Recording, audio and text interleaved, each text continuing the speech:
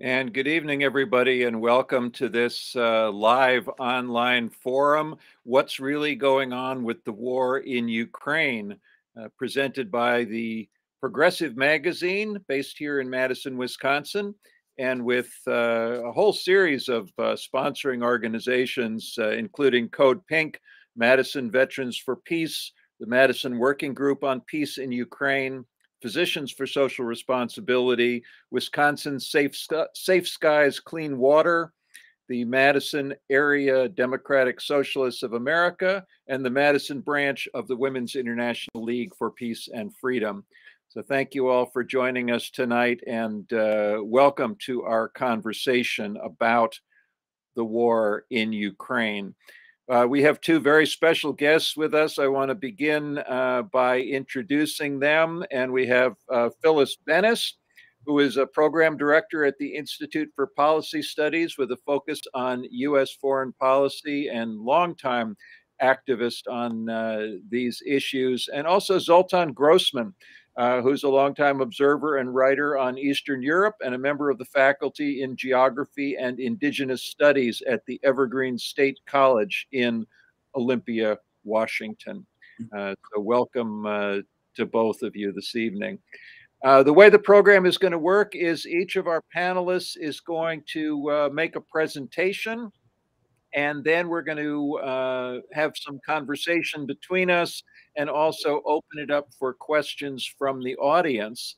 And you that are watching right now will be able to ask your questions by chatting them either in YouTube or in Facebook.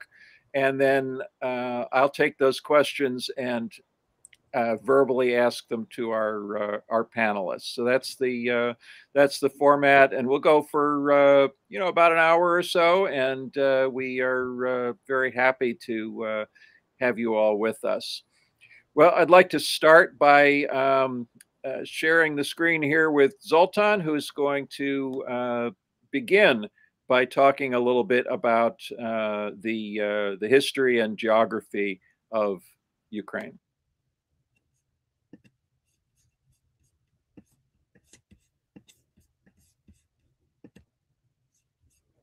Okay, can you see that?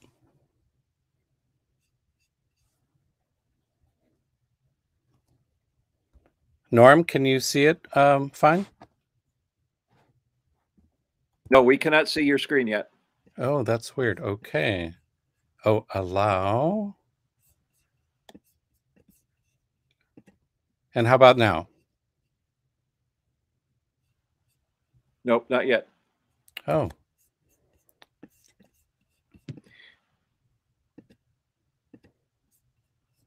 It worked when we tested it earlier. Exactly, it sure did. In the meantime, I'll let people know about this event and how it came to be. The group that was formed here immediately following the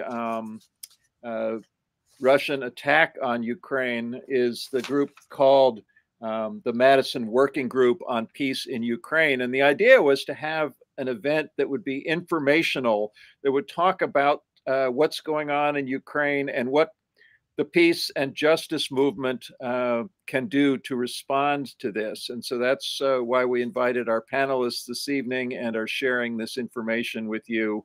And so we hope that when we get to the question and answer part of the program, that you'll be able to ask questions and kind of direct the conversation on those issues. How's that looking at your end, Zoltan? It says you are sharing your entire screen, but obviously it's not. So let me try it again. Stop. You push the screen share at the bottom there? Yes. And it says entire screen.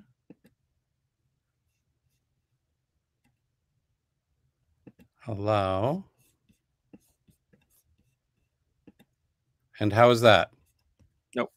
Nope. Wow. This is exactly what we did before this afternoon. Okay. Do you want to email your PowerPoint to me really quickly? I think that might take a while.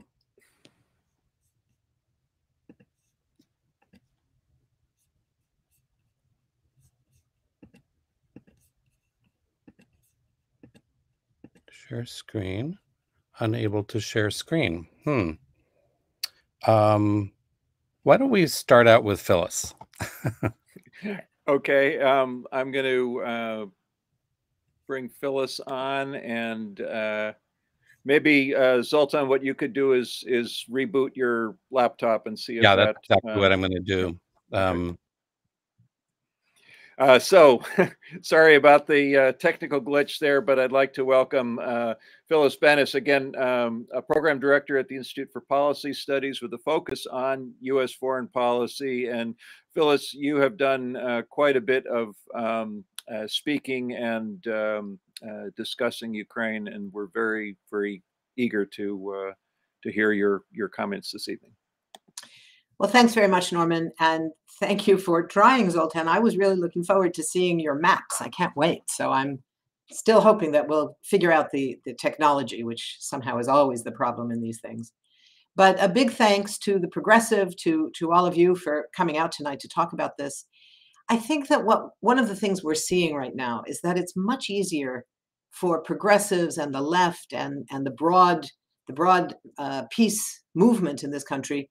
It's much easier for us to understand wars and to oppose wars when they're clearly led by the United States, by our government. We don't always do it right. We don't always succeed, but we know what that looks like. We know how to react to it. This is different, and it's a struggle. It's a struggle. I think that we do have some good examples out there. I was with the Poor People's Campaign last weekend here in Washington with thousands of people, with Reverend Liz Theoharis and Reverend William Barber, and their response around issues of militarism and the military budget, the war economy, has been very, very consistent. And I think it's a good model for us in all these situations where they respond with the need to cut the military budget for both two reasons, not just one reason, not only because we need the money from the military budget to be brought home for things like healthcare and jobs and new green technologies and all of that, but also so we stop killing people around the world. And that dual nature of why we have to cut the military budget is, I think, always a really good starting point for how we look at any war, whether it's caused by our country or not. There are clearly differences in this war, in the war in Ukraine, in terms of how it's viewed by our movement, but also by elite forces, by the government, by the media. And in the question of Ukraine, in my view, there is no question that this was a provoked war. The U.S. has been provoking Russia for many years through NATO and on its own, in terms of expanding NATO, in terms of bringing weapons right up to the Russian border, in all of those ways.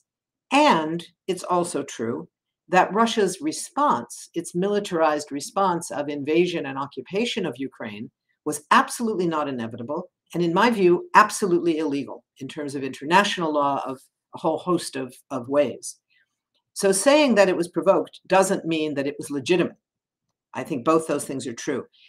My colleague, Richard Falk, who some of you may know, I think has had a very useful way of talking about the war, which is to say that what we're looking at in Ukraine is really two separate wars. There's a ground war in which Russia was the aggressor and remains the aggressor, and it's a brutal, horrific war. And there is a geopolitical war in which the US has been the aggressor for a long time through NATO and its allies in Europe. And the irony, of course, is that in both cases, the wars are being fought to the last Ukrainian.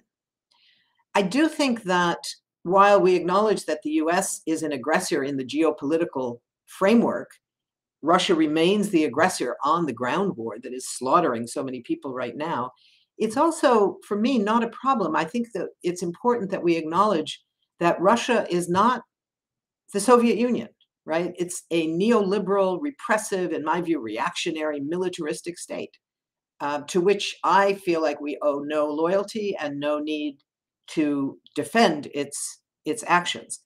But I do think it's important that we keep in mind both of those kinds of wars that are being fought. Now, we don't have too much time tonight, so I'm going to skip over the variety of provocations that have been waged. I think most of you are probably, if you've been reading the Progressive, if you've been reading other things in the alternative progressive media, you know all these examples. So I'm not going to go through all of those, but I'm just going to urge us to keep in place this notion of there being two wars. And in that context, we both need to be fighting against this war. It's a horrific war with enormous levels of civilian casualties. We also need to be challenging the kind of anti-Russia, Russophobia, if you will, that has taken advantage of the fact that Russia was such a long-standing villain in the United States, in the popular mind, and it's now returned to that. So you have not only what I believe to be appropriate opposition to what Russia is doing in Ukraine across the board with no defense, but we also are seeing attacks on Russian musicians and Russian athletes and Russian restaurants. And that part becomes very, very dangerous in the context of building a kind of hardcore US exceptionalism, a hardcore anti-Russian mobilization that leads to greater militarization all around the world. So I think in some ways, looking at this war, it's a bit like looking at Syria in the early years of the horrific war in Syria, where in my view, there were no good guys among the armed actors, the numerous armed actors that were all in Syria fighting to the last Syrian. But we also saw the US and Russia both playing an absolutely horrific role in terms of the creation of civilian casualties. So just at the same time that Russian bombers were destroying the ancient city of Aleppo, we saw the US destroying the city of Raqqa with equal levels of destruction of people's homes, of lives. And that's very much what we're seeing now, I'm afraid, in the Ukraine. So I think we do have to recognize that US military power remains dominant around the world. The US spends more than the next 10 countries combined, including Russia, including China, including all the other big spenders. It takes the next 10 to equal anything close to what the US spends in a year on war and weapons and NATO. But that doesn't mean that the US is the only aggressor internationally. And in this case, again, we're in a situation where the Russian attack, the Russian occupation, was absolutely not inevitable or legitimate as a response to that provocation. There was a good way that Noam Chomsky put it. He said, these serious provocations provide no justification for what Russia did. And I think that's important. So we still have to deal long term with the US as the major military threat in the world, and recognize that there are other military threats, in this case, Russia, that are creating these enormous problems. So what are the dangers that we're seeing in this war? What's different for this war than, for example, the so-called forever wars, the global war on terror that has lasted now for more than 20 years? There's a ton of new dangers that were not the case for the US wars in Iraq, in Afghanistan, in Somalia, in Libya, in other places. The biggest one, of course, being the danger that there could be an escalation to a nuclear exchange between the world's two largest nuclear powers, the United States and Russia. That's the single most important threat. And when there is this kind of so close to direct military attack from between those two sides, that's a very, very dangerous possibility. It's a small possibility, but anything more than zero, when you're talking about a nuclear exchange, is horrifically dangerous and needs to be taken into account at the center of how we deal with ending this war. There's also other dangers that were not the case in the earlier US wars. The threat of a massive global food shortage and starvation across much of both Northern and Central Africa, parts of the Middle East, parts of Asia, a horrific reality that is getting worse on a daily basis. The production of more fossil fuels, the end of the search for alternatives and the return to more oil production with all that means in terms of environmental degradation, the protection now of Saudi Arabia, which is suddenly no longer the pariah state that Biden said it was, but now they're our buddies because we're going to ask them to produce some more cheaper oil. The war in Yemen will continue as a result. So all of the consequences of this war are far more global than were the consequences of the earlier US wars. There's also, perhaps the most immediate danger of this war, is the rise in militarism. That's certainly visible here in the United States with the escalation of military spending. You know, the military budget for next year is set to be somewhere around $847 billion. It's almost $1 trillion. It's one of those numbers that's pretty much incomprehensible. It's so enormous. We also see, you know, the continuation, 52 cents of every federal dollar is still being spent on the military, and that doesn't count. For example, the 40 billion that was just approved for Ukraine, half of which is directly going to the military. When that's being put out as a separate supplemental bill, it doesn't even count in that enormous military budget. But we're also seeing the expansion of militarism across Europe. We're seeing NATO being expanded, not only in terms of new members, potentially bringing in Sweden and Finland, who had for scores of years, for over 150 years in one case, had clung to the idea of being neutral, of not being part of military alliances. And suddenly there's massive levels of popular support for joining NATO. And we see European countries led by Germany, which since World War II has refused to send weapons abroad, has refused to be a major military power, opposed famously the US war in Iraq. Suddenly, Germany announces that we are now going to spend 2% of our entire GDP on the military, something the US has been pressing for years. And we're going to put 100 billion euros right into military production right now. You know, we now have an expansion of that kind of militarism. We have 5 European countries that have US-controlled nuclear weapons on their territory.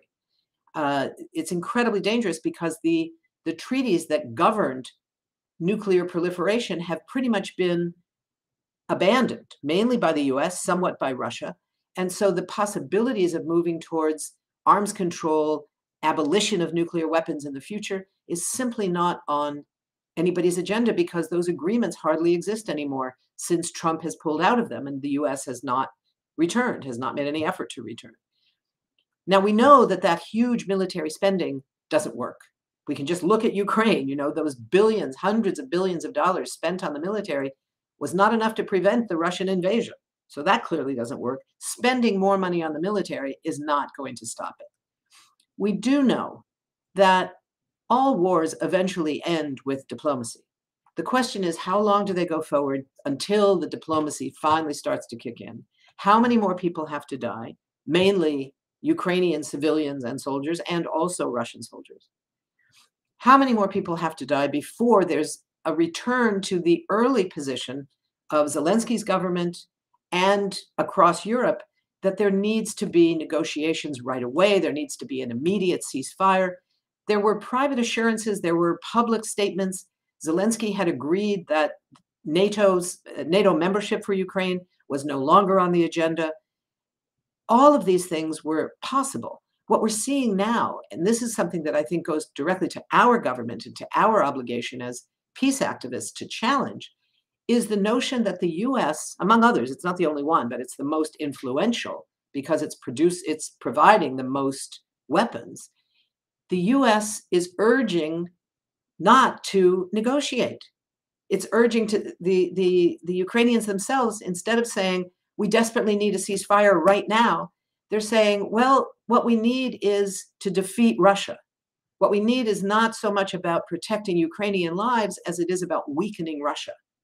And that means it's going to be much more difficult for Ukraine to get into the negotiating arena. We're not seeing a call, for example, to remobilize the Organization for Security and Cooperation in Europe, the one diplomatic institution in Europe that is for diplomacy and politics and not for the military. It's not NATO. It's not a European army effort. It's a diplomatic initiative that involves all the countries of Europe, including Russia and Ukraine, including Belarus and Poland, including all of Western Europe and Eastern and Central Europe. So it's exactly the kind of diplomatic instrument that could logically take the initiative to start negotiations, but that's not being allowed to happen as well. We desperately need those kinds of negotiations. We can't treat this as just one more war that should be ended because people are dying. The dangers of escalation make this so incredibly dangerous that the urgency is on a whole other level. The US needs to get out there and say that, yes, sanctions that we have imposed on Russia will be lifted as soon as there's a ceasefire.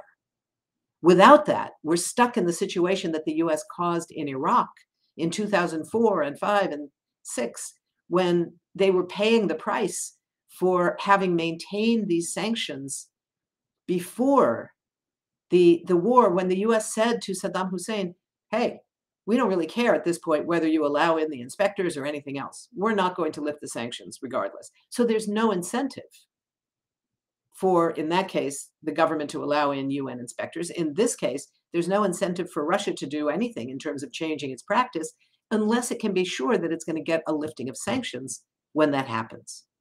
So we have a completely complicated situation where there's two different voices coming from Washington, including from within the administration, with one side saying sanctions will end when the war ends, or sanctions will end when there's a ceasefire, which is, in my view, the right thing to hear.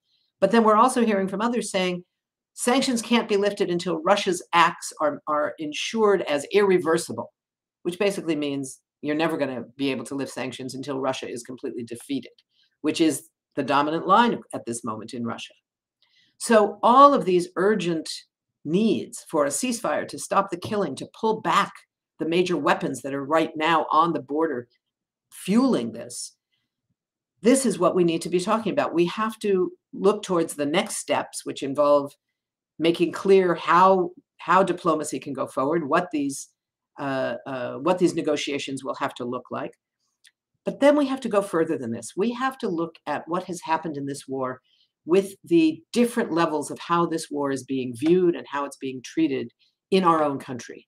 So we know that enormous numbers of people in our country, particularly refugees, activists, people who have come, immigrants, people who have come from other parts of the world, who are looking, and then people in other parts of the world, of course, as well, are looking at the incredible levels of hypocrisy and double standards in things like how this war is being reported, how the right of resistance and the right of self-determination is being treated in the Ukrainian case, as opposed to how it was treated vis-a-vis Iraq, how it was treated vis-a-vis Afghanistan, how it's treated vis-a-vis Palestine.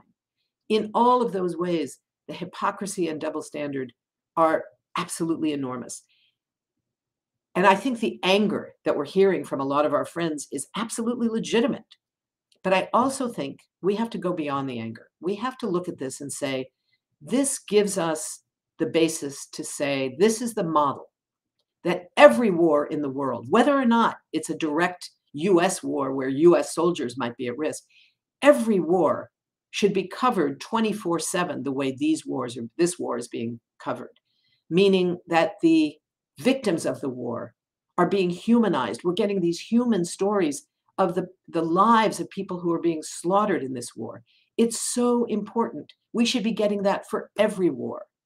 The question of the right of self-determination, the right of sovereignty, we should have been hearing about that from the media when the US invaded and overthrew the government of Afghanistan, and then again in Iraq. The right of resistance. You know, it was extraordinary. I don't know how many of you saw early on I think it was in about maybe 2 or 3 weeks into the war, the BBC gave this huge explanation of how best to throw a Molotov cocktail at a Russian tank to maximize the number of Russian soldiers that would be killed within the tank. It was horrific on the one hand, but it was extraordinary to see this. Contrast that with the announcement of Israel at the moment that they're told that there's going to be a nonviolent Palestinian protest on Palestinian land, simply calling for an end to the blockade of Gaza. And they immediately say that we are going to answer that with snipers. And they carry that out. And 298 people are killed in a nonviolent protest. That's the right of return. That's the right of resistance that Palestinians are given, to be met by snipers against a nonviolent mobilization. In Ukraine, we have the BBC teaching people how to use Molotov cocktails to exercise their right of resistance. This is the model for how we need to be talking about what it means to be serious about human rights, all human rights for all people, and the refugees. There's enormous anger, again, at these incredible levels of hypocrisy and double standards, how Ukrainian refugees, the racism of it, how they are being welcomed at every border with hot soup and toys for the children and places to stay and new cell phones so they can start looking for work and rebuild their lives. On the one hand, it's an outrage that they're the only ones getting that kind of treatment. And it just happens that they're white. The people of color that were trying to get out of Ukraine over the border did not have that kind of a welcome. But the vast majority of Ukrainians did. And we have to get beyond the anger to say that's exactly how every refugee should be treated. Refugees from Central America, refugees from Syria and Iraq, and refugees from Afghanistan and Somalia, all of the refugees in the world should be greeted at every border with hot soup and toys for their children, with doctors and homes to stay in, and families to take them in and say, we'll watch out for you for the first few years while you get settled here, and you're very welcome. We don't hear that for other refugees, but it's exactly how refugees should be treated. So I want to end with just a couple of things about our responses, the responses of our movements. I think that we do have to use these examples to say, no longer can we make the claim that it's just not possible to bring in this many refugees. It turns out that 5 million refugees fleeing Ukraine within 2 months have found safety. And the countries of Europe, which are not richer than the United States, managed to do that with really very little fuss and bother. It's the model of how refugees should be treated. Humanizing victims should be the model of how we respond to wars like this. So I think that when we look at the question of what's our job is to push our own government to make clear its willingness to lift sanctions when the ceasefire happens, to demand that aid to Ukraine from the United States now be humanitarian aid, development aid, economic aid, and no more military aid. There's plenty of military now. And I think there was a petition recently calling for a global arms boycott against Ukraine. And I didn't want to sign that because I think Ukraine does have a right a right to fight back against an illegal occupation.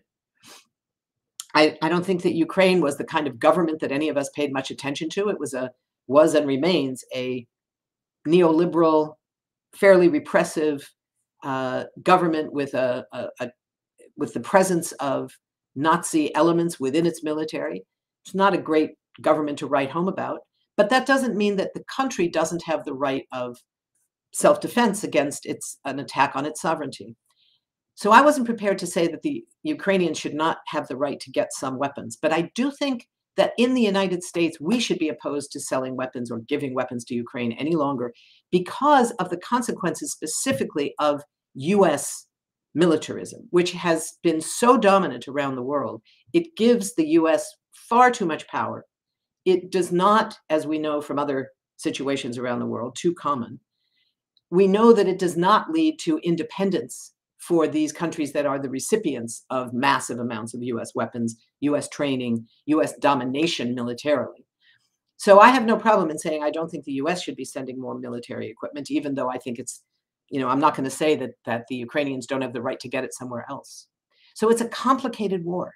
It's not an easy war to understand. It's not an easy war to build opposition to.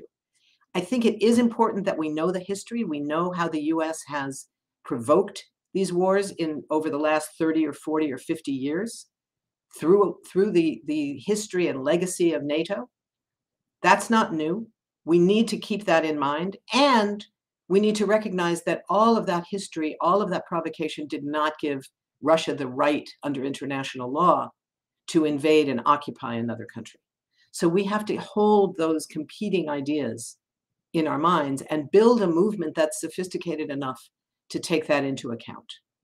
So I'm glad to take more questions about things that our movement can and should do. We can go through some of the other provocations if people want to later.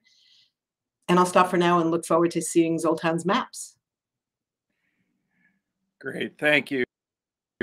Thank you so much, Phyllis. We do have Zoltan's maps working now, so I'm going to bring Zoltan back onto the screen, and then I'll bring up the maps in just a second here as well. So again, welcoming Zoltan Grossman, who is a member of the faculty at the Evergreen State College in Olympia, Washington.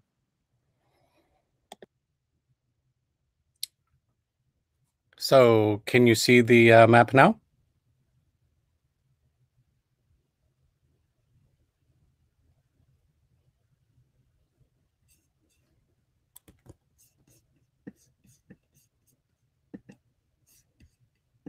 Okay, great. Well, thank you, Norm, and greetings to all friends in Wisconsin and beyond. As a geographer, I'm going to give a little bit of background, geographic, historical background on Ukraine. I try not to think of Ukraine as just a piece on a geopolitical chessboard, but as a place with its own rich ethnic diversity. Ukraine actually means borderland, not a fixed boundary, but a zone of mixture between two nations or cultures. Much like the Southwest is a transition zone between Anglo-America and Latin America, Ukraine is a transition zone between Western Europe and Russia. How we treat refugees differently in those two borderlands says a lot about the West's double standards. Political military maps tend to show unitary states without showing their crucial internal regions. I want to start with this key map, which shows the swath of Russian speakers in red in eastern and southern Ukraine, the far west Ukrainian-speaking region in yellow, and a central Russian-Ukrainian region in orange of mixed towns and families and individuals who speak a hybrid dialect. We'll see this map shaping everything since independence, and the map itself is shaped by past border changes.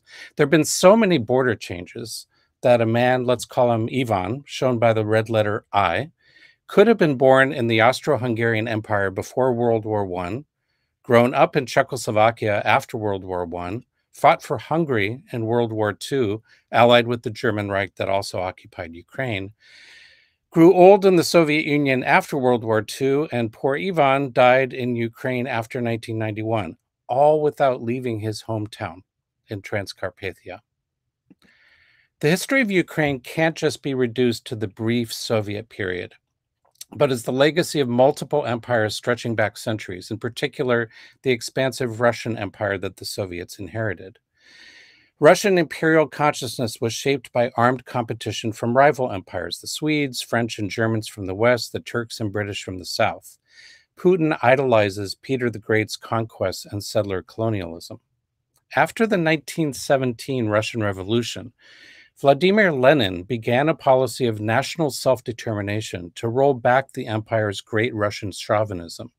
Lenin detached part of Russia to give to Ukraine in 1922, which is now the Russian-speaking region of the East and South.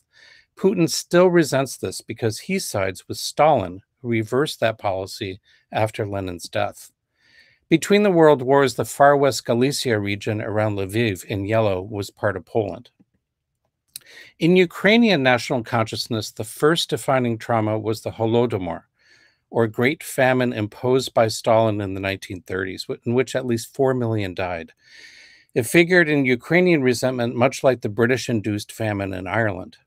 Because of this experience, some Ukrainians, like some white Russians, initially welcomed the 1941 Nazi invasion, but not all, because about 3.5 million Ukrainians fought on the Soviet side in the war, the main historical trauma.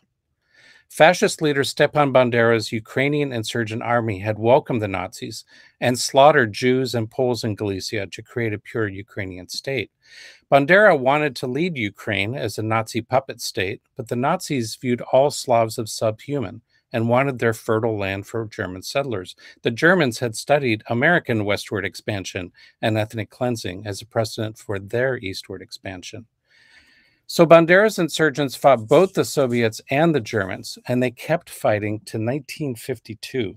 They were backed by the CIA, to fight the new communist enemy. So Ukraine is divided by historical traumas. Many Ukrainians view Russia through the lens of Tsarist and Stalinist atrocities. Many Russians view Ukraine through the lens of Nazi atrocities and Western threats. The ultranationalism of each side feeds on the other, so they need each other to legitimize their own militancy. But often overlooked is the other history of interethnic cooperation, intermarriages, and shared grievances about corrupt elites. After the war, Europe was divided between NATO and the Warsaw Pact. NATO did not represent democracy, since some of its members, then and now, are authoritarian, but it was a capitalist bloc to contain communism.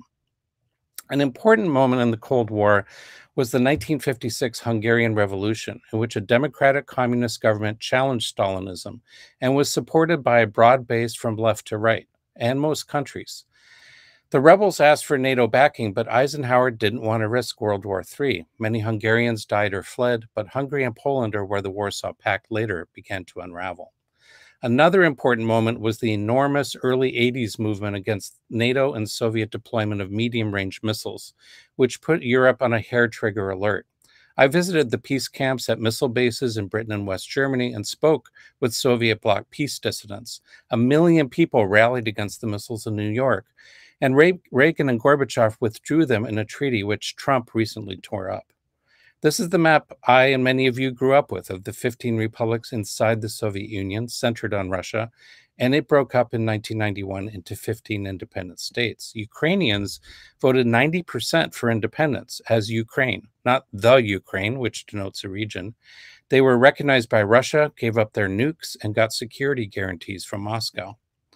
The economic alliance of the European Union expanded eastward, which Moscow mainly saw as economic competition, but at the same time, NATO expanded eastward into the former Warsaw Pact. New NATO bases were seen as a threat not just by Russian autocrats, but also by Democrats who preferred a neutral zone between NATO and Russia, and Moldova did stay neutral. In some ways, Putin and NATO need each other to scare their own people. Of course, when the U.S. thought revolutionary Mexico might ally with Germany in World War I, it invaded Mexico. When Cuba allied with Moscow, the U.S. launched the Bay of Pigs invasion. So the U.S. has its own history of fearing its neighbors joining rival military blocs. In only a few years, the map of Europe changed from this to this, and it could have kept going. At the time, I was a professional cartographer in Madison, in charge of tracking place name changes for Encyclopedia Britannica and other clients. My list of name changes was published in the New York Times, inspiring a New Yorker humorist to write an account of meeting a fictional me. But my map of ethnic republics within the new post-Soviet states was published, including Abkhazia, Crimea, and Chechnya. The Chechen Muslims declared their own independence and beat the Russian army. In 1999, Prime Minister Putin blamed a series of mysterious apartment bombings on Chechens, and he launched a brutal invasion of Chechnya, flattening its capital of Grozny, killing Chechens and ethnic Russians alike. This was popular in Russia and made Putin president. Western politicians also enabled his slaughter of Muslims. They almost never mention his first war crimes. But the big question after the Soviet breakup... Hello? Oh, slide's not advancing. Okay.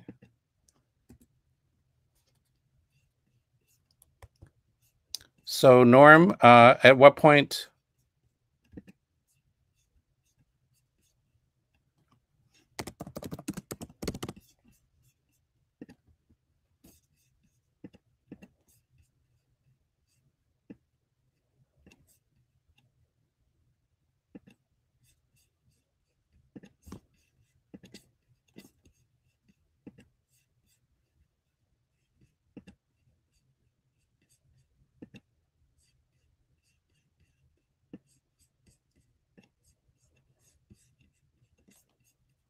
I'm going to stop sharing and go back in. It seems like there's the same problem as earlier.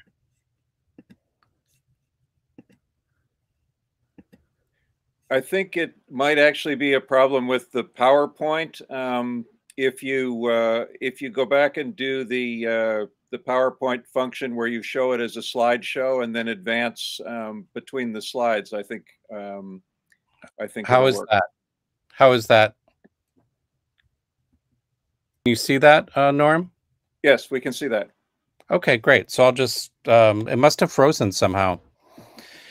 But the big question after the Soviet breakup was the 25 million Orthodox Russians left outside Russia. There were fears they would want to separate and join Russia, but most did not. This is in contrast to the subsequent breakup of Yugoslavia into 7 countries, where Orthodox Serbs were left outside Serbia in Croatia and Bosnia. The parallel to Chechnya in Russia was the Muslim region of Kosovo in Serbia. The Yugoslav wars of the 90s is where we get the term ethnic cleansing, turning a messy, mixed ethnic region into clean political borders through massive violent removals. There were 2 parallels for Russians left outside Russia. In Moldova, a Romanian-speaking former Soviet republic, a thin Russian border region declared independence as Transnistria, and there are still Russian peacekeeping forces stationed there. And in Ukraine, about 17% of the population is ethnic Russian, concentrated in the Far East Donbass and forming a majority in Crimea in the south, since Stalin's removal of Turkic-speaking Tatars and the 1954 gifting of Crimea to Ukraine. These imprints of past history all shape 21st century events in Ukraine, starting with the 2004 election. Keep in mind the language map of the Russian speakers in red, though remembering that many ethnic Ukrainians speak Russian at home. Much like many Mexican Americans, Irish, Scots, Welsh speak the colonizers' language of English, but can still be proud and nationalistic. Also remember the far west Ukrainian era, and this history is perfectly represented on the election maps, with the Ukrainian nationalist Yushchenko winning in the far west region, the pro-Russian Yanukovych winning the east and splitting the difference in the middle. Yanukovych also sold out to the rival empire of the US by sending troops to Iraq. Yushchenko called for joining the EU and to bring the troops home from Iraq. After the 2004 Orange Revolution in Kiev's Maidan Square, he became president for 5 years, but tried to rehabilitate Bandera, which was very unpopular as fascist groups were still very small. In another so-called colored revolution the same year, in Georgia, another more democratic but more nationalist president fueled opposition from 2 ethnic minority regions, Abkhazia and South Ossetia, which seceded and called in Russian peacekeepers.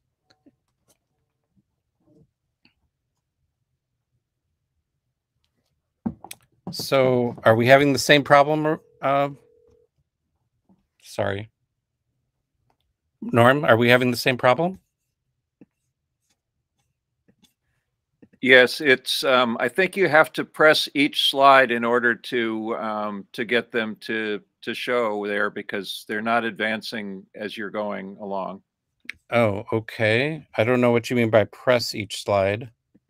Well, whatever you do to select, I mean, you've got one showing now that you selected, but then you'll have to select the next one after it in the same way that you got this one to show. Okay.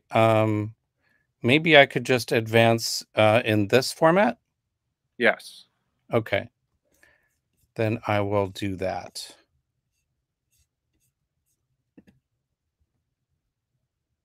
Okay.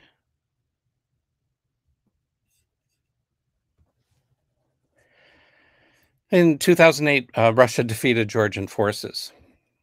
Can you see that, Norm? Yes. Okay. In 2010 in Ukraine, Yushchenko's VP ran against Yanukovych and lost, but the map was exactly the same. As she won the west, he won the east, especially Crimea and Donbass, and they split the middle. Both of the candidates were magnates in the natural gas industry, and Ukraine is the conduit for Russian gas pipelines, with Russia paying high tariffs and seeking alternate routes. Seeking energy independence, Ukraine is opening its own rich Black Sea coast gas deposits to fracking, as some other European states have banned fracking. Yanukovych took Ukraine in a very pro-Moscow direction and was incredibly corrupt and brutal. He stimulated a rise in Ukrainian ultranationalism, including celebrating the Ukrainian insurgent army. But even then, the far-right party only got 11% of the 2012 parliamentary vote, almost all around Lviv, much lower than far-right parties in some other European countries. In 2014, a broad-based uprising drew rightists and leftists alike back to Maidan Square. About 30% of the protesters were far-right, and that means 70% of them weren't. I wrote an article warning human rights advocates not to overlook the Ukrainian far-right threat. I was disturbed by the far-right symbols, not only from European fascist history, but from the global white power movement. The fascist party Svoboda had not won many votes, but the anti-EU party somehow wormed its way into the pro-EU uprising. And the Nazi group Right Sector, which in its propaganda videos openly opposes Western democracy and homosexuality, much like Putin, provided some of the militant street fighters who drove Yanukovych into exile in Moscow. I was most disturbed that for a brief period, Svoboda became part of the revolutionary government, approved by the State Department and IMF. That government renamed streets and built monuments to Bandera and other fascists. Even the US grew concerned about the armed Ukrainian fascist groups who have trained far-right militants from North America and Europe, enabling possible blowback. At the same time, Putin was aiding similar far-right parties throughout Europe. Russian far-right groups have also been training foreign mercenaries. The fascist ideologue Alexander Dugin has influence in the military, urging it to liberate ethnic Russians. The fascists on both sides feed off of each other to reinforce their legitimacy. My message in 2014 was the enemy of your enemy is not always your friend. Aiding Afghan rebels against the Soviets led to 9/11. In Yugoslavia, the US opposed ethnic cleansing by Serbian enemies, but enabled it by Croatian allies. And in Syria and Libya, Arab Spring uprisings against secular dictators were hijacked by al-Qaeda militants. American binary thinkers across the spectrum want to see only good guys versus bad guys, when it's often bad guys versus bad guys, and two wrongs don't make a right. In 2014, Russia annexed Crimea after 60 years, which was very popular among Russians. Like Western politicians, Putin used war and xenophobia to deflect attention from a growing economic crisis at home. Ethnic Russians in the eastern Donbass, which in the Soviet era was the center of coal and steel country, also agitated for secession of the Luhansk and Donetsk regions. Their movement was quickly hijacked by militant Russian armed groups whose far-right politics were the mirror image of the Ukrainian ultranationalists. There was a moment of hope when the chocolate king Petro Poroshenko won all regions on an anti-corruption platform, but he turned out to be very corrupt and went very far to the right, and the next election map just reflected the same old divisions. Poroshenko began to coalesce the far-right activists in the National Guard as the Azov Battalion, who could be a coup threat. Congress banned aid to Azov, but the Pentagon has been ignoring the ban. The 2019 election was a rebuke to ultranationalists on both sides. Not only is Zelensky a Jewish Russian speaker himself, but he decisively won the Russian region, and Poroshenko only won the far-right stronghold around Lviv. So to Russian-speaking Ukrainians, it makes no sense at all that Putin's denazification would be directed against the candidate they voted for in large numbers, and Ukrainian nationalists did not. Nevertheless, the war in eastern Donbass continued, killing about 14,000, mostly by shelling from both sides. Last fall, Zelensky feared a far-right coup, and so stepped away from the Minsk peace process. Now most Western observers assume Putin's invasion had the goal of conquering the whole country. But even he knows that he'd face urban warfare after occupying Kyiv, and an insurgency in the West would be supplied by NATO from Poland, like the Afghan rebels were supplied from Pakistan, and he'd lose. The only thing for sure is a self-fulfilling prophecy. His invasion has elevated both the far right and NATO. I think Putin's endgame has not been regime change, but partition. To take back the Russian-speaking area of Ukraine that Lenin attached to it 1 century ago. He has called that swath Novorossiya, or New Russia. He wants to bite off that region rather than swallow the country whole and depopulate the resource-rich region through triggering the refugee crisis and forced removals. If you look at the language map and toggle it with Russian military advances, you see a perfect correlation with the red Russian-speaking area. Putin is building a land bridge from Donbass to Crimea and westward along the gas-rich Black Sea coast to Odessa and the Russian enclave of Transnistria and Moldova. He has seized Kherson, where he is trying to engineer a fourth secession, consistent only with a partition plan. Some military observers now see that partition was always the goal. Putin has also occupied southern Zaporizhia and western Luhansk, and is now trying to take western Donetsk. He has failed to take Mykolaiv and Odessa, perhaps saving them for a future war. It took 2 wars each for the Israelis to occupy Palestine and the US to occupy Iraq. Partition would be difficult because Russian speakers have been greeting his troops not with flowers, like Bush thought we'd get in Iraq, but with grenades. If partition is successful, what would happen to the smaller rump Ukraine? The far right would probably oust or sideline Zelensky and join NATO, but Putin could claim he's created a buffer security area, and he could continue to scare Russians with Nazis in NATO, because his main goal is to control his own unhappy people and stay in power through fear. As we can see with the examples of British Ireland, India, and Palestine, and the US internal division of Iraq into sectarian regions, partitions do not bring peace, but guarantee continued war for decades. I'm actually afraid of Russia and NATO agreeing to internally divide Ukraine. The 1995 Dayton Accords internally divided Bosnia into an Orthodox Serb Republic and Muslim Croat Federation, rubber stamping the ethnic cleansing of mixed regions in the Bosnian War and creating a clean white political border that still threatens to erupt in conflict. I fear the Serb Republic might become a model for Novorossiya. If you look at these 4 maps together, it's clear that the multi-ethnic mixture of Ukraine is threatened by partition. If you believe that Putin's goal was to conquer all of Ukraine, then it looks like the Russians have lost the war. But if you believe his goal was partition, then despite Russian military incompetence, he's won most of his goals through brute force. Like in Korea, I doubt there'll be any peace agreement because the battle lines will just harden in the stalemate. I much prefer this solution, where the Ukrainian and Russian people, soldiers and civilians alike, realize that war is not in their interest and join to throw out their corrupt elites. I'd like to finish by commenting on the debate among U.S. progressives, dominated on one hand by so-called tankies, who feel that because the Russians are against U.S. imperialism, they can do no wrong, and what I call dronies, who feel that because the U.S. is against Russian imperialism, it can do no wrong.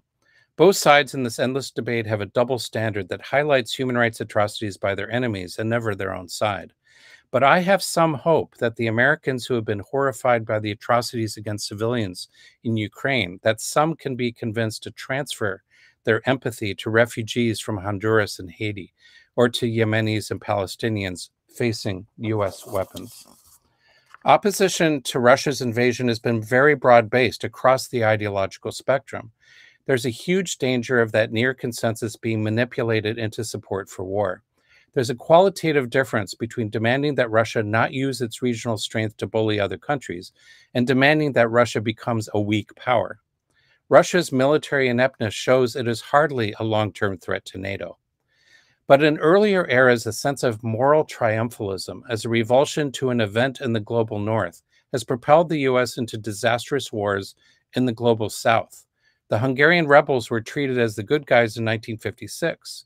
But this American sense of superiority fueled the first attacks on Vietnam and Cuba in the early 60s. The 1989 fall of the Berlin Wall contributed to an American hubris that was directed at Iraq in the 1991 Gulf War. And we all know that 9/11 led to the invasions of Afghanistan and of Iraq, which had nothing to do with it. I fear that the Pentagon's moral triumphalism in Ukraine will open the door to more wars, whether against Syria, Iran, North Korea, or especially China over Taiwan. The Palestinian poet Mahmoud Darwish wrote, "The war will end. The leaders will shake hands. The old woman will keep waiting for her martyred son. That girl will wait for her beloved husband, and those children will wait for their hero father. I don't know who sold our homeland, but I saw who paid the price." Here are some of my articles and maps that I could drop into the chat. And thank you for listening, and apologies for any technical problems. Yes, thank you, Zoltan, very much, and I'm sorry for the technical glitches there, but very, very powerful collection of slides and images. I'm going to bring Phyllis back into the conversation, and at this point, we have some questions that were talked about ahead of time that you have already received by email, and then we also have some questions that are coming in now from the chat. So I encourage people to use the chat either in Facebook or in YouTube to send us your questions. The first question is about NATO and the NATO meeting, of course, going on right now, the 28th, 29th, and 30th in Madrid. And the question to both of you is, what do you think of the Scandinavian countries that want to join NATO? You know, I think it's a very dangerous moment that we're seeing right now. It's dangerous both at the immediate level of having two wealthy, stable, powerful countries with strong militaries, although they've never been willing to join a military alliance of any sort, Sweden and Finland. Sweden in particular is a very big arms exporter. Finland has a stronger history as a neutral country. And it is, as I think I mentioned earlier, it's very disturbing seeing not only the government forces or the militaries in both those countries urging their countries to join NATO, but it's become instantly overwhelmingly popular in both. There's huge majorities, 75, 80% majorities supporting becoming part of NATO. I think it's very sad, but it also, there's some immediate dangers because it really consolidates U.S. Influence, military influence in Europe. The U.S. is what controls what they like to call the interoperability principle with NATO. What essentially that means is that NATO members have to agree, they have to agree to a bunch of stuff. And it won't happen. It's part of the reason that it takes a while for a country, a new member to actually join. But one of the things that they have to do is agree that their military equipment, their tanks, their planes, their bombs have to be compatible with the NATO systems, which are, surprise, surprise, US based, and secondarily, there's a little bit of European stuff in there. So any country that has had military purchases from somewhere else is in trouble because that won't necessarily be interoperable with NATO's. So it consolidates the power of US military producers, US military corporations, whose CEOs, of course, make more money than almost any other set of CEOs in the United States. It gives them enormous more power because these new members will have to buy a bunch of new equipment, a bunch of new tanks, a bunch of new submarines, a bunch of new planes, who knows what. But we know that that money is going to come back to these corporations, and the US military will emerge even stronger across Europe. So I think that's a huge problem. The other problem, of course, is that it's going to seriously undermine the economic stability of European countries who already are facing much higher inflation than we are here, more than twice as much as our rates in some countries. And what this means is that what Western Europe in particular, but Europe as a whole, has been known for, which is decent jobs, good standard of living, national health care, all the things that we have been organizing here for years and still don't have. All those things will be in jeopardy for the same reasons that we're told we can't have Medicare for all or a Green New Deal because there's no money. Well, there's plenty of money. The question is, where's the money going? Right now, the money is going 52% is going directly to the military. So what a surprise that we don't have money for healthcare. The Europeans are now going to be facing that same kind of crisis. And in countries like Germany or Sweden, where you have, a history of really powerful trade unions, really powerful social movements that with strong social safety nets, all of that is now at risk in a whole new way because they're going to be spending so much more money on the military. So it's a very dangerous reality that we're facing here. Zoltan, other thoughts on that question? Yeah, I'd say if you go back to the Soviet breakup period, it's remarkable how many of even George H.W. Bush's advisors were warning against NATO expansion as provoking Russia. People like Brent Scowcroft, Jim Baker, later Robert Gates, the CIA director of it was widely known that this was going to create friction. And I'd say that lasts to the present day. I mean, Sweden and Finland joining NATO. Sweden doesn't share a border with Russia. It's often complained about Russian subs in the Baltic Sea, but Finland shares a long border with Russia and a history of warfare, the Russo-Finnish War, and a region adjacent in Russia called Karelia that could potentially be a flashpoint between Russia and the West if Finland is part of NATO. So in trying to solve one problem, the US is compounding a whole set of new problems. And that has tended to be the pattern in our military and foreign policy, very short-sighted and not really looking at the larger vision that has been there for decades of a united common European home from the Atlantic to the Urals that could be largely demilitarized, that no longer is a flashpoint for nuclear war, to involve Russia in security systems and not see clash between the two parts of Europe as inevitable. And I think a lot of these have become self-fulfilling prophecies.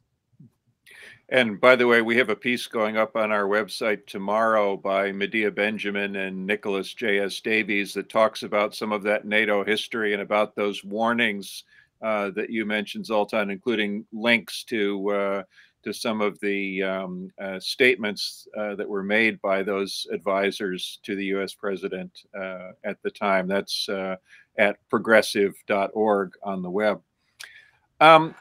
Phyllis, taking off from what you were saying about the military, I mean, one of the things that we've certainly seen over the last couple of months now, as the U.S. has been providing military weaponry to the Ukrainian government, is that they're taking that out of stockpiles that they had here in the United States that now are going to have to be replenished. So this whole thing has really been kind of a bonanza for defense contractors, because not only do they get to make a bunch more stuff, but they get to get rid of all their old stuff without having to figure out how to dispose of it. So it's really for the military contractors, a win-win in several different ways.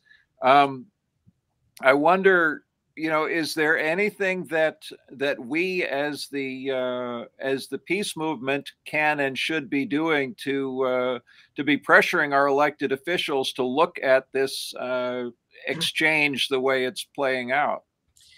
This is a very, very difficult moment for that. I was recently at a meeting that included several members of the Progressive Caucus who have all been pretty strong on opposing escalations of the military budget, that sort of thing. And I said, in this moment when so much money, so many arms, so much of everything is going to the war in Ukraine, and it's seeming to make it worse, what can we do to help you stand firm against that? And their answer was essentially, we don't think we can right now. We don't think we can stand against this. And we saw that with the unanimity of Democrats, right-wing and left-wing Democrats, and the vast majority of centrists, all voting for that $40 billion, of which half was going directly to the military, which means directly to the military contractors, because as you say, they are now going to be getting contracts to replace all the things coming out of these stockpiles. So it's very dangerous. I think one of the things we can be doing is the expose side of things here. The fact that those $40 billion is not even included in these military budgets. We're hearing the justification for escalating the military budget. This is not even what the military asked for. The military asked the White House for, I don't remember the exact numbers, but significantly less than what the president ultimately asked for. The president asked for about I think it was $813 billion. The military had asked for about $800 billion. The president said, oh, we'll give you a little more. We'll give you, say, 813. And now Congress is jumping onto that and saying, well, we'll give you more than that. We're going to bring it up to $847 billion. But you also have this reality that the leaders, the CEOs, the board chairs or whatever of the military contractors, they knew about this ahead of time. And they were bragging about it to their shareholders. So there's a report, I believe it was the CEO of Boeing, who said to his shareholders back in around December, January, where there were tensions on the border, but several months before the war actually began, it might have been November, before the Russians had actually invaded Ukraine, he spoke at this shareholder meeting and said, you know, we've been getting a little worried about the impact of the end of the war in Afghanistan, because of course that was where we were getting a lot of money. Long pause. But we're seeing some good news from Eastern Europe. What is this? Good news, the slaughter of more people, because that's our blood money. That's where we make our fortunes. So I think that kind of expose becomes very important. I think we have to be demanding more from Congress, but understanding we're not going to get that right now. So we have to have alternative goals as well. You know, it's fine to be holding them accountable, but we don't bring to the table either the votes or the money that sway members of Congress, even the progressive ones. So we have to acknowledge that and figure out other things to do, which goes to the question of building movements that can change the political discourse. There's a saying in Washington about must-pass bills.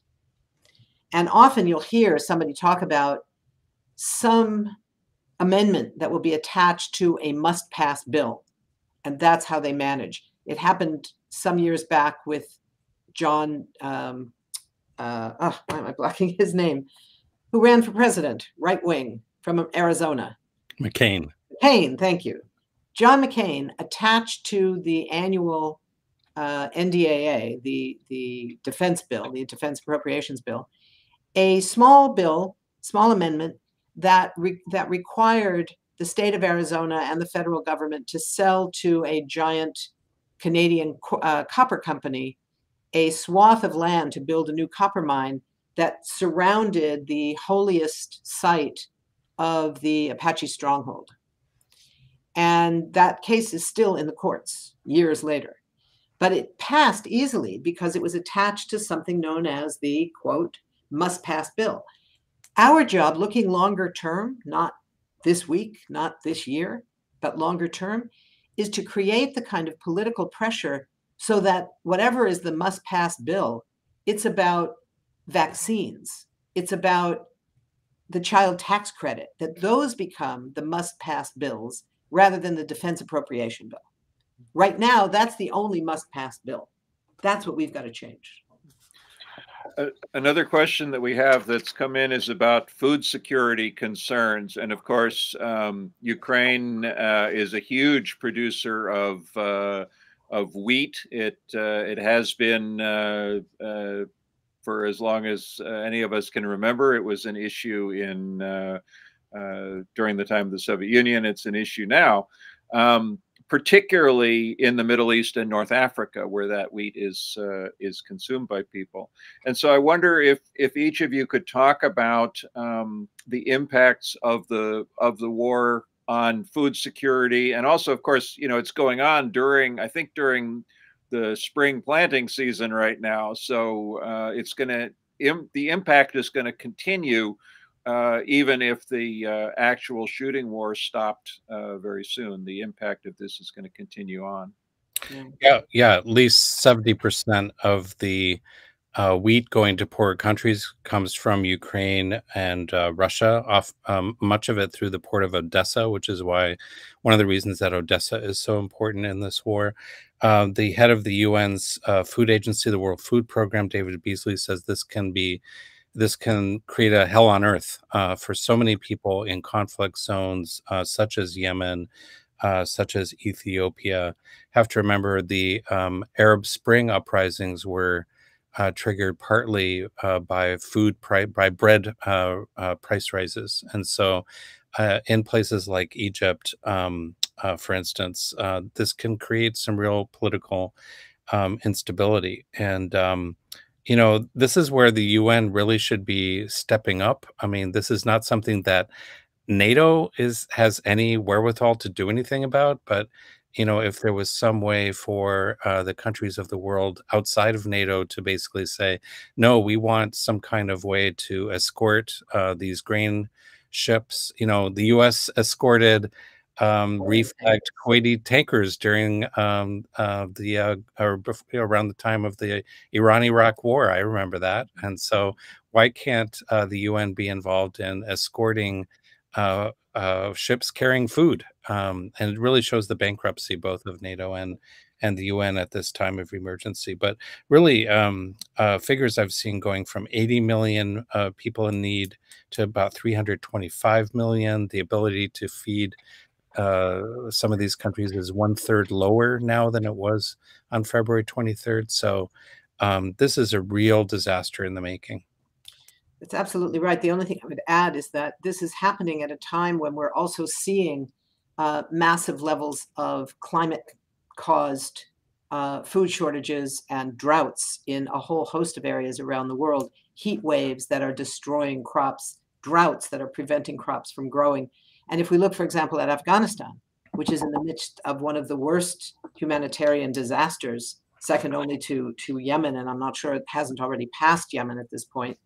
The drought in Afghanistan, coupled with the complete sudden withdrawal of all foreign aid, coupled with the U.S. seizure of the last $9 billion of money belonging to the people of Afghanistan, which was being held in New York banks and is now frozen and inaccessible to Afghanistan because the U.S. doesn't like its government, which most people don't like its government. We don't like a lot of governments, but we don't seize their national wealth, which is what we've done. The numbers of people, it's now at 95%, according to the United Nations, who are somewhere between food insecure and starving.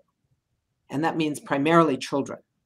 So the humanitarian consequences of this war on the global level, it's one of the reasons that I was trying to target this question of why this war is so much more dangerous globally than all of the horrific wars that the US has waged since World War II, because of the direct global consequences, ranging from the threat of a nuclear exchange to the continuing question of food shortages, environmental catastrophe caused by extra drilling for fossil fuels, the whole range of things, plus increased militarization around the world. So it's a disaster and needs to be brought to an end urgently. And you touch on this next question, actually, which is about the fact that efforts to combat climate change have been stalled, derailed, or displaced by this war, including Germany's move away from fossil fuels and certainly the attention of many, many people here in the United States to the issue of the climate crisis. Each of you, if you could talk a little bit more about that issue. Well, there's a whole host of ways that the climate is emerging here. I mean, we're seeing it in France, which is being talked about as one of the countries in Europe that's the least impacted so far. Well, why is that? It's because they put aside any effort to get rid of their reliance on nuclear energy, which is what they've been relying on. And there's been a move in France, slowly, but it's been happening, to challenge that and to move towards renewables and saying that nuclear energy is not a legitimate renewable form of energy. That's now off the table. The French are quite happy to say, well, we don't have to buy Russian oil. We're going to keep the pressure on. Well, that's fine, but it's not fine because they're relying on this incredibly dangerous form of energy source to begin with.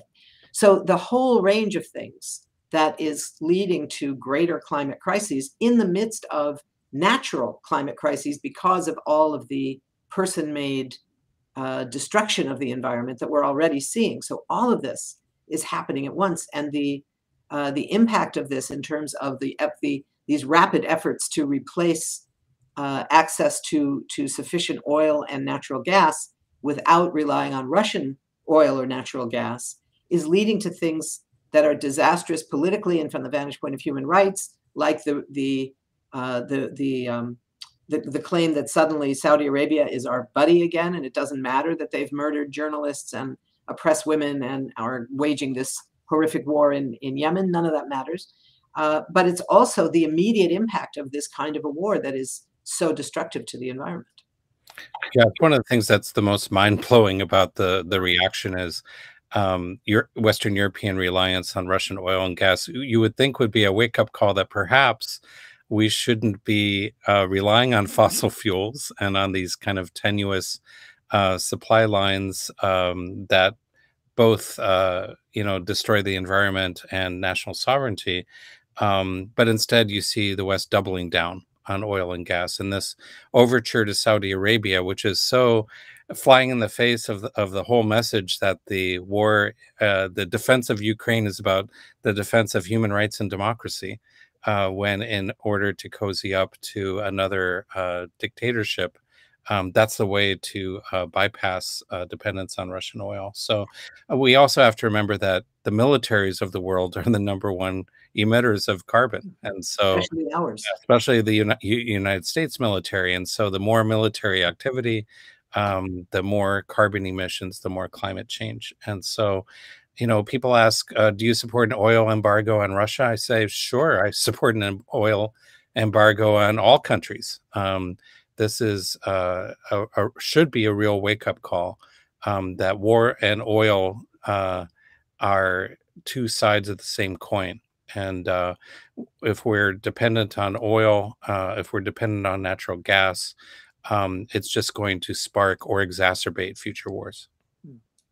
One last question, and then I'm going to ask you also both to transition into closing comments. But the question reads: political leaders are threatening the use of nuclear weapons and talking about this as a practical option. And in some cases, the media has even echoed this language. What can we do to step away from the brink of this nuclear threat that is on the horizon if this war continues, or if perhaps if Russia's chips go down in the fighting moving forward?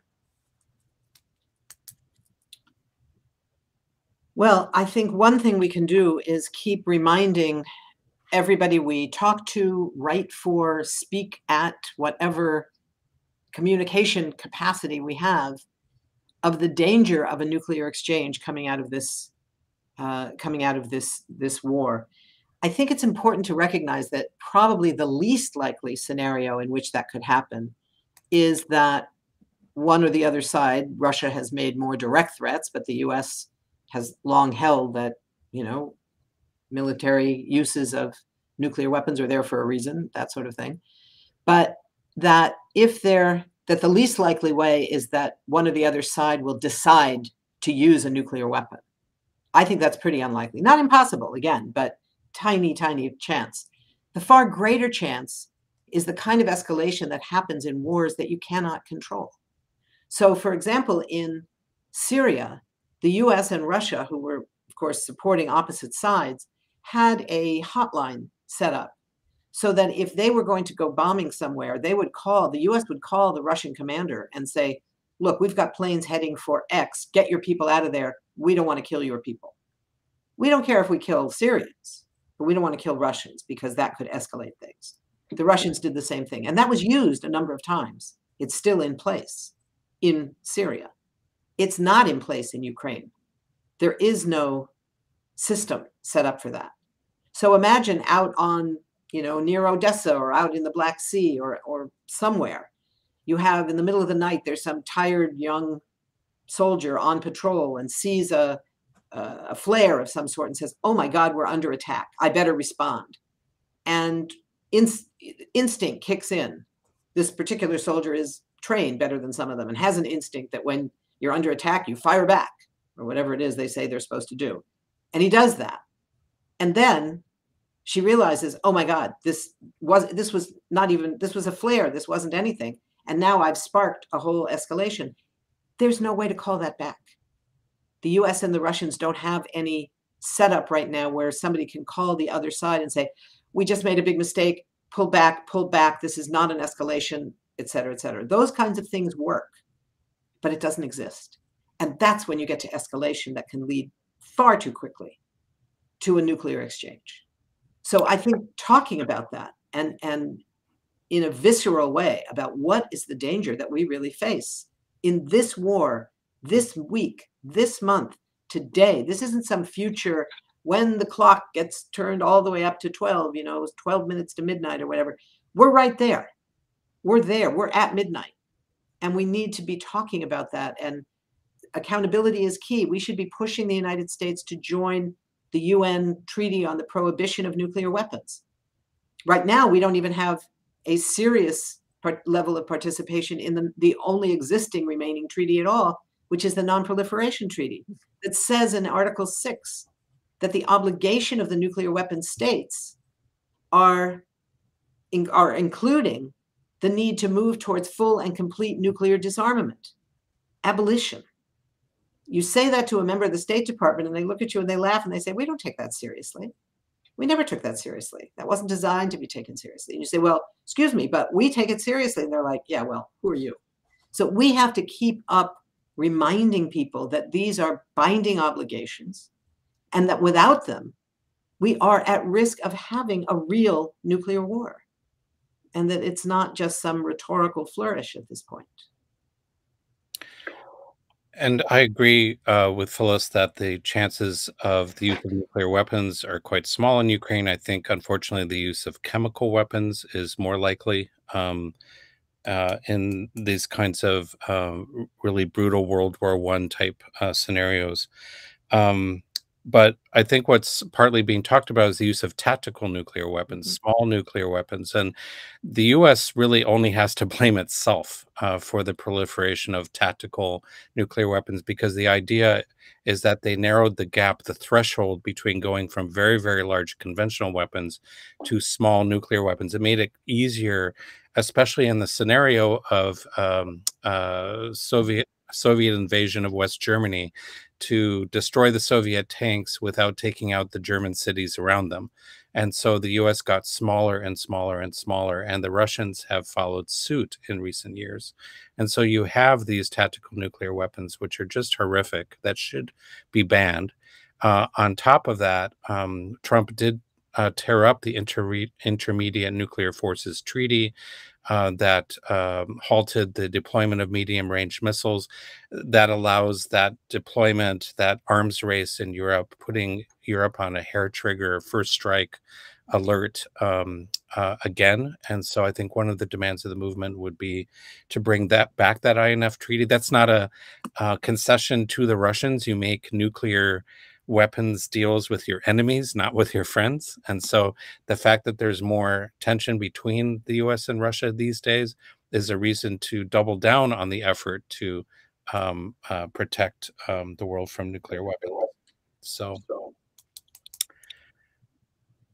Okay, well, I think we're almost out of time here, but ask you both for any closing comments. Again, I want to thank everybody that that made this event possible. Again, our sponsoring organizations, Code Pink, Madison Veterans for Peace, the Madison Working Group on Peace in Ukraine, Physicians for Social Responsibility of Wisconsin, the Safe Skies Clean Water Coalition, the Madison Area Democratic Socialists of America, and the Madison branch of Women's International League for Peace and Freedom. And again, hosting this event, the Progressive Magazine. You can check out all of our stories online at progressive.org.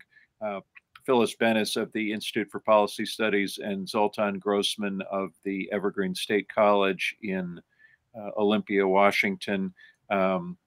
Final comments from each of you.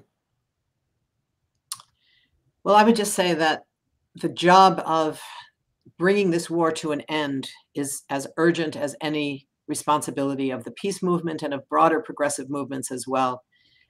We need to demand a move towards a ceasefire. It doesn't mean that the US is going to control how the diplomacy goes, but the US needs to be calling for diplomacy and stop focusing on using this war instead of a way of protecting Ukrainian lives to instead focus on bringing Russia to its knees.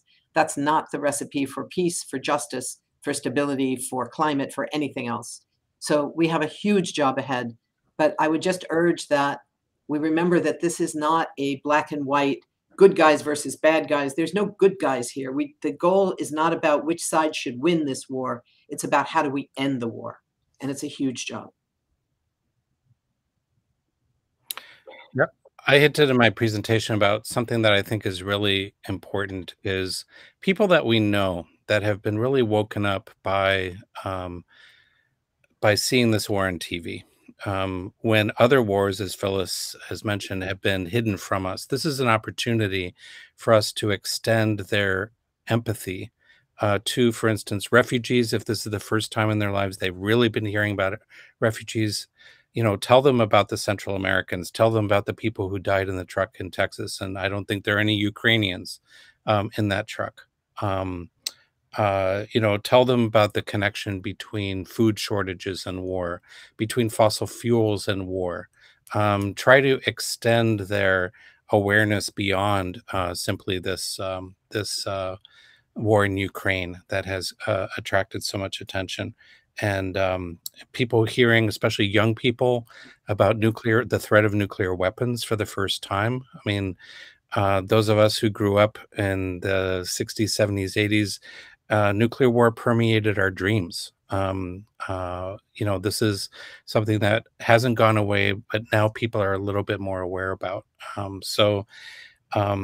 Try to use this opportunity to extend the field of people's empathy and to look at possibly getting involved. If you're getting involved for Ukrainian refugees, maybe you could get involved for Afghan refugees or Syrian refugees or Central American refugees or Palestinian refugees. So I think that's a real task that many of the people that perhaps are attending could take on, and educate yourself. Don't just rely on the mainstream media about what's going on in Ukraine, especially go to Eastern European sources. I like The Barricade, which is based in Bulgaria.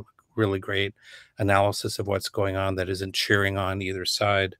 Books like by Anatol Lievin, Ukraine and Russia, Fraternal Rivalry, Yulia Yurchenko's Ukraine and the Empire of Capital, From Marketization to Armed Conflict, was very helpful to me to figure out what's going on, not just in the context of Ukraine versus Russia, but Ukraine as becoming part of the capitalist West and what that has meant for the people there and how that has fed the war.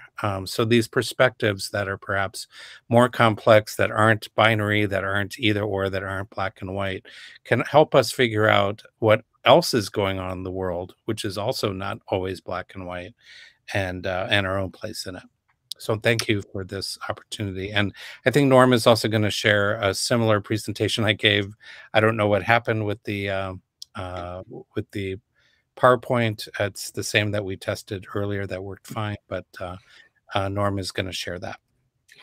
Yes, thank you both very much, and for everyone that's listening live now, we will be posting this entire program on both the YouTube channel and the Facebook page of the Progressive Magazine, and we'll also add a link to the full set of slides that Zoltan prepared, so that you can watch that as well. And thanks to both of you so much for joining us tonight. Thanks to all of our sponsors, and thanks to all of you who have been listening and will share this information that you've learned tonight with your friends and colleagues. Thank you. Thank you.